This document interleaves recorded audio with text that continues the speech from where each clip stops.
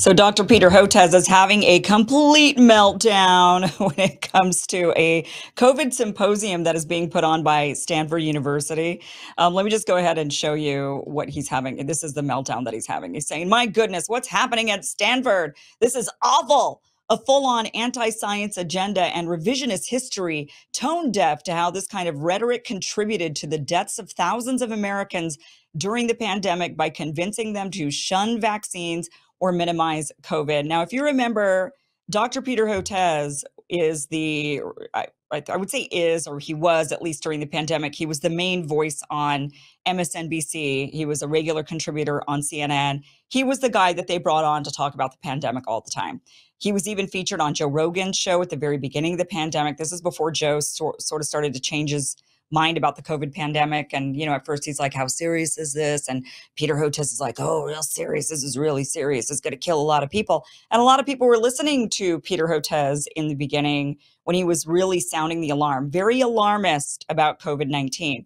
But then as the science started coming out and as we started getting data, we got data about who was dying from the virus. We got data about who the virus most affected, who the people were that what was going on with the vaccines. When we got the vaccines, well, Israel got the vaccines first. They started vaccinating their entire population. We saw that they did, one round, then they did a second round. Then they were like, oh, this is not stopping the spread. We have to do boosters. And oh, that didn't stop the spread. We have to do another round of boosters. As that science came out, the problem with Dr. Peter Hotez is that he didn't change his messaging at all. And we saw this especially in the liberal media with MSNBC and CNN. They didn't change their tune at all, no matter what the science taught them. As they were sitting there screaming, the science, these people are all anti-science. They ultimately proved to be incredibly anti-science. And Dr. Peter Hotez was one of them. He was then challenged to debates by Steve Kirsch, offered him, I believe, some like really ridiculous amount of money. I think it was almost $1 million that would go to his charity of choice if he would just debate Steve Kirsch, and Peter Hotez wouldn't do it. He wouldn't debate anybody. He wouldn't have a conversation with anybody.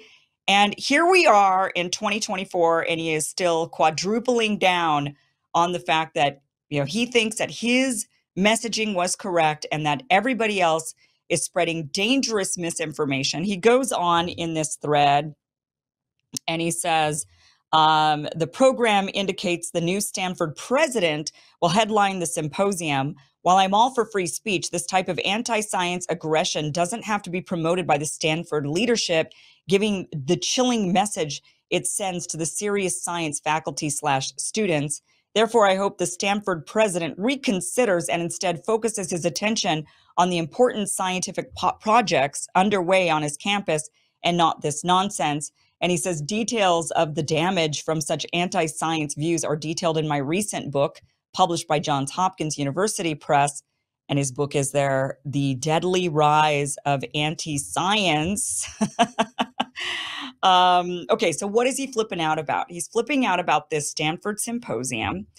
Let me just show you from it. They're putting this on in October, and they've just announced that they're doing this. The Stanford president is going to be speaking at this symposium, as well as many other experts, all of them experts for the most part, in their respective field. And Dr. Peter Hotez is freaking out about this. So one of the sessions is session 1, evidence-based decision-making during a pandemic. So they're going to be exploring, they're saying the interventions undertaken to control the COVID-19 pandemic, lockdowns, extended school closures, social distancing, mask mandates, vaccine mandates were unprecedented in their scope and global impact.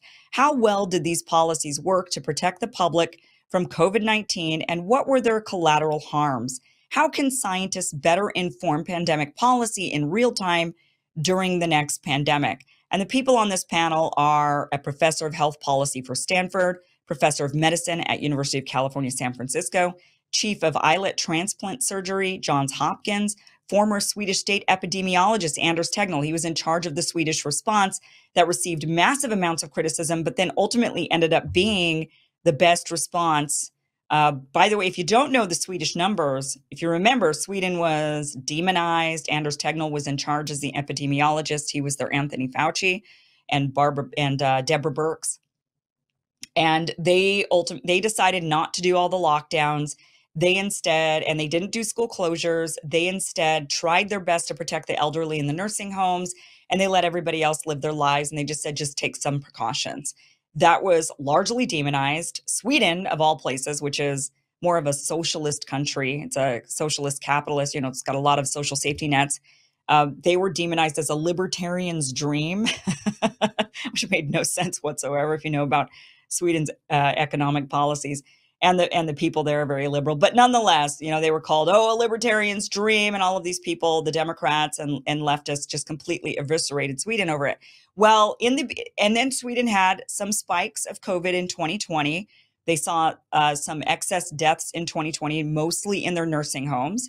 People were pointing at Sweden and saying, Sweden, see, they're a cautionary tale. Look at what happened. They didn't do all the lockdowns like their neighboring Norwegian, Norway, their neighboring Scandinavian countries, Norway, Denmark, Finland. Those countries did the harsh lockdowns like the rest of Europe, and they had low COVID deaths in 2020. And look at Sweden. This is a cautionary tale. Fast forward. Now, Anders Tegnell said, the epidemiologist in charge of Sweden, said, wait 3 years and then we'll find out how this response panned out. But you can't judge us based on these spikes right now. These are expected. Wait 3 years and let's just see how everybody fares. And guess what? Sweden won. In the end, 3 years, when you look back at it, yes, it's true that Sweden had a spike in 2020. It was a quick spike, more excess deaths. However, in 2022, Finland, Denmark, Norway saw a rise in their excess deaths. And not only did they have excess deaths that Sweden at that point did not have, but those three countries had a longer spike of excess deaths than Sweden had when Sweden had their initial spike and then it was over. The other Nordic countries had they had to endure a longer period of time of excess deaths in 2022. Their all-cause mortality was higher than Sweden's. Sweden's is the lowest in the entire European region. Sweden has the lowest all-cause mortality now because they weren't killing people with depression and suicide and cancers because people were still able to go to the doctor. People had their lives were fine. They had they had mental health, and because they weren't depressed, they weren't under lockdown. So Sweden in the end they ultimately ended up with a better outcome. Of course, nobody in the news is talking about it. Are we getting any apologies from all of those people? Is Anders Tegnell, he's due a lot of apologies. Is anybody apologizing to him and saying sorry about demonizing Sweden? It turns out your response was correct. No, of course not. They're not saying that his response was correct. They're instead freaking out. You got Dr. Peter Hotez saying, oh my gosh, these anti-science people are coming to Stanford. They're going to have these conversations, and this is really bad. This is really bad for the pro-science group, even though Anders Tegnell's actual data is legitimate and better than anything that Peter Hotez was advocating for. So they go on in this. They've got another group of people speaking. They're going to talk about pandemic policy from a global perspective. Because the world economy is global in scope, pandemic policy decisions made by Western governments had profound impacts on the health and economic prospects of people worldwide, including the collapse of global markets, severe supply chain disruptions, large-scale government borrowing to finance pandemic policies, and global inflation. How can the interests of the world's poor be better represented in the decisions of Western governments during the next pandemic? Fair enough to talk about. Oh no, how dare they? You've got the applied medical anthropologist from the University of Washington speaking, also professor of theoretical epidemiology from Oxford, professor of law from the University of Chicago, professor of medicine from UC San Francisco. Oh yeah, but look at this anti-science panel. They then want to talk about misinformation, censorship, and academic freedom. And they're going to talk about how there was this crackdown by the government on, censoring people that had differing opinions, censoring people that were actually showcasing the data, calling people like myself conspiracy theorists, right? They're going to talk about this. And they've got a variety of other people speaking at that event, some journalists. They also have a litigator. They then also are going to be talking about pandemic policy from a global perspective. So talking about how the world economy Actually, sorry, we just did that one. Okay, they're also going to be talking about COVID-19 origins and the regulation of virology. So talking about things like gain of function research and whether or not they should be doing that. But Peter Hotez just totally freaking out about this. Cannot believe it.